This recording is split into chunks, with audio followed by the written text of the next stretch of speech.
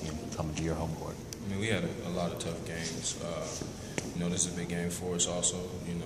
Kansas, we think back to the game last year, which was one of the biggest losses we had. So, it'll be big for us. How much do you take what happened last year to kind of, is there a revenge factor, I guess, this year?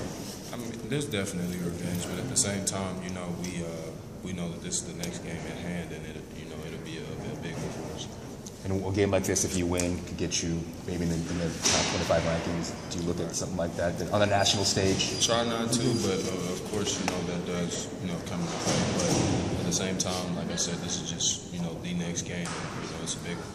You guys have played a bunch of great teams this year, every year, but oftentimes not conference, not here. Just the fact that you guys are playing them here, is that something you guys have been looking forward to? For sure. Hopefully, we can get the fans involved as much as they did there. So, it should work in our favor.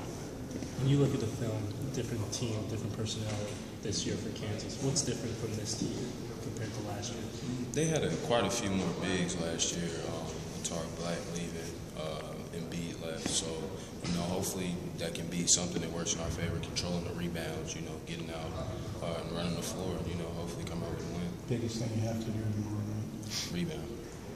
Rebound. I mean, they're a very athletic team. They're not as big as last year, but they have wing guys who like to get in there and get offensive rebounds and do things like that. So we're a pretty big team also. So hopefully that can work in our favor.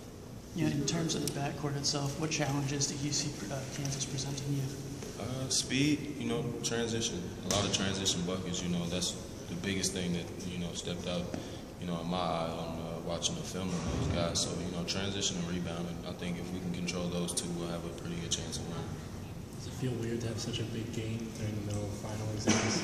No, not really. I think, basketball is, for the team's sake, the big focus, and, with exams, it's just responsibilities, man. It comes with it. So you don't see it as a potential distraction? No, not at all. Not at all. Anything else, guys?